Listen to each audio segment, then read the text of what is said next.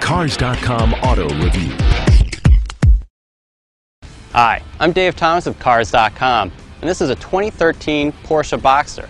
This is actually the second time Porsche's overhauled the Roadster since it debuted back in the 90s. Remember the 90s? Such a simpler time. People actually paid for music. They had to watch TV commercials, and if they bought a Porsche, they had to get a 911. So when the Boxster came out, no one thought anyone would buy it.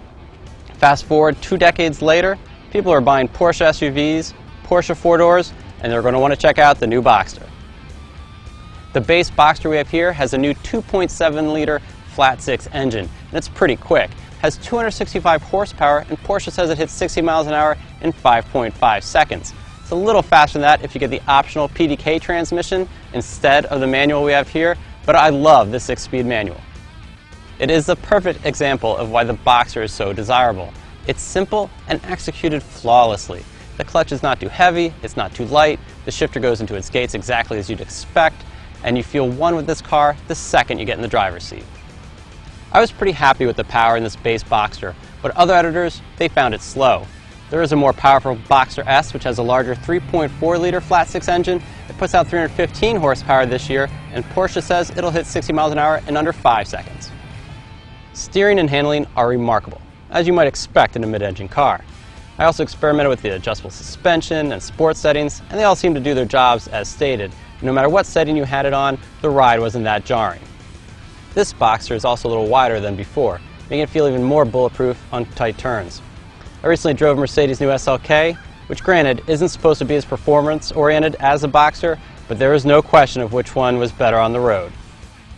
One benefit of a soft top like this Boxster versus a retractable hardtop, that top goes up and down really fast. I clocked it at 9 and 10 seconds most times, and that's great when you're at a stoplight. Top-down driving at highway speeds isn't quite as pleasant as the 911 Cabriolet. I tested that last week. I know, it's a tough job, but with the top up, the Boxster is really quiet. You're not giving anything up to those retractable hardtops like the SLK or BMW Z4. One negative of the old Boxster was the interior didn't really hold up to the price tag.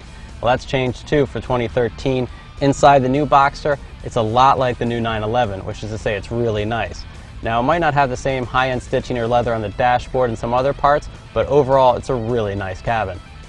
It also gets a similar center console to what you see in the 911 Panamera Cayenne, and you get a new digital gauge in the gauge cluster.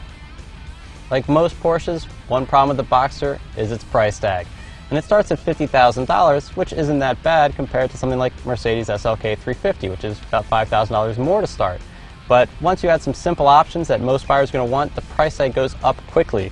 This is our sticker, the test car we have here, which has some nice high-end things that everyone might not get. I mean, the wheels alone cost almost $5,000.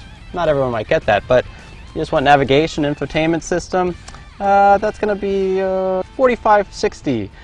Premium package, $4,360, and that has the heated leather seats in the premium package. You just paid $4,300 for it. You want the ventilated seats? That's extra. That's another $730. Yeah, so you don't even get cooled seats. Those are extra. All told, our test car, $75,000. So if you want a Boxster, and I kind of do, you better figure out which options you're going to mark off.